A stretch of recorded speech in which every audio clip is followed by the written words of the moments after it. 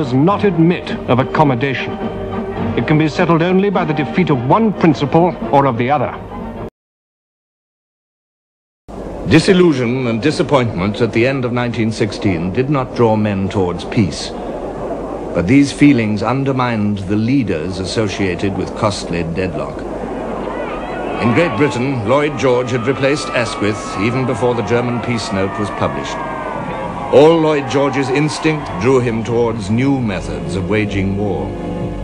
I thought, rightly or wrongly, that there was hesitation, vacillation, and delay, and that we were not waging this war with the determination, promptitude, and relentlessness with which it must be waged. It is a national war. Everyone must contribute, and it is on that basis alone we shall be able to achieve a great triumph. So Lloyd George became Britain's leader. In Germany, with his peace moves a failure, it was Bethmann Hollweg's turn to go. From now on, the army leaders, Hindenburg and Ludendorff, would lead Germany from behind a figurehead chancellor. So, in each country, ruthless men replaced the more moderate.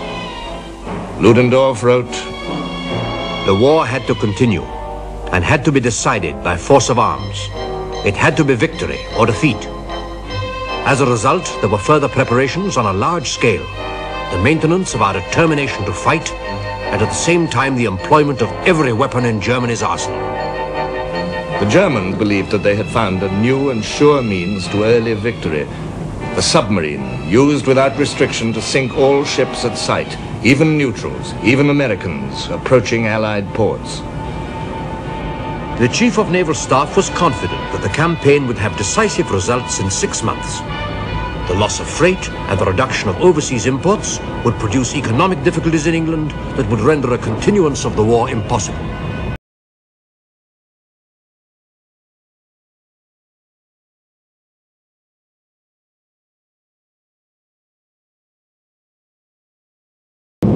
Lloyd George recognized the force of this threat. The submarine must be beaten or Britain would starve. The jugular vein of Allied vitality was the sea.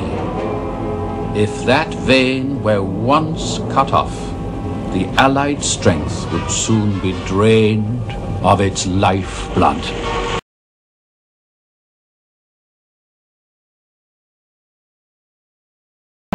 Lloyd George pressed the convoy system on a reluctant admiralty which believed it couldn't work.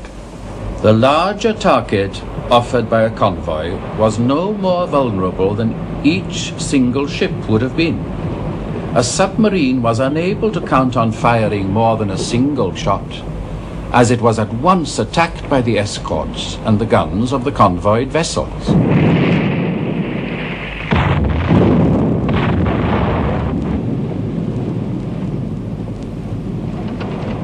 But victory at sea still depended on whether British shipyards could launch more new ships than those that sank beneath the waves.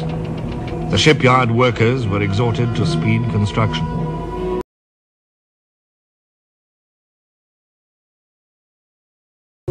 Lloyd George's new shipping controller began revolutionary new programs, building standardized tramp steamers, even prefabricated ships which never saw a shipyard.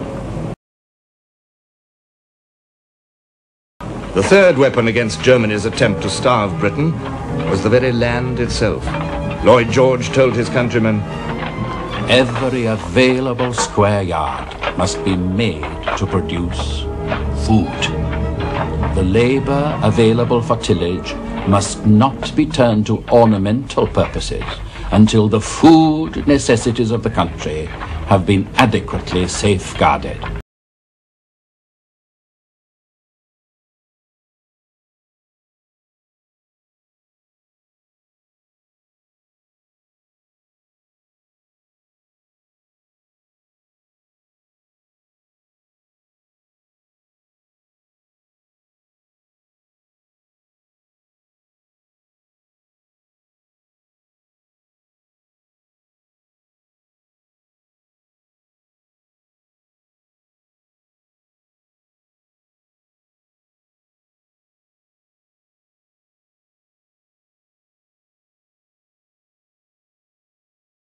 Even the lakes in the royal parks became freshwater fisheries in the drive for food.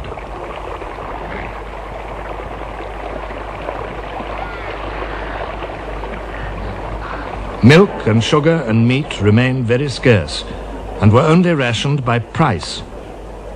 The burden of sacrifice fell on the poor. There were demonstrations and protest meetings against the high cost of living.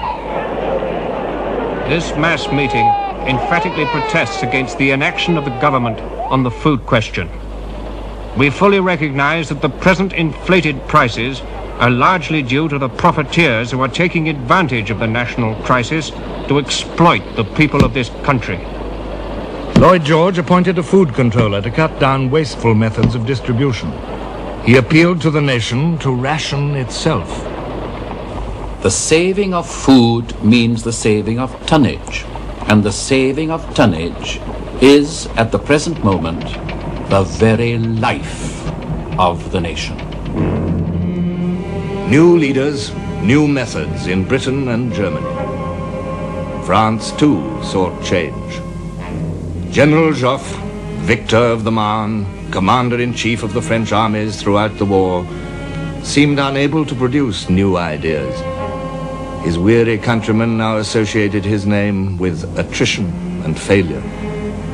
The French government found itself in danger. So Joffre was sacrificed with the title of Marshal of France. General Robert Nivelle, his successor, promised what France, in her weariness and grief, so desperately wanted: swift and immediate victory. We have the formula. With it, we shall beat the enemy. French politicians clung to Nivelle with desperation. The bitterest winter in living memory gripped Europe. For the ordinary people, it was a time of hunger and cold, anxiety and sadness. But they knew their duty. They believed their cause was right. In France and Britain and Germany, there was a grim resolve to fight on.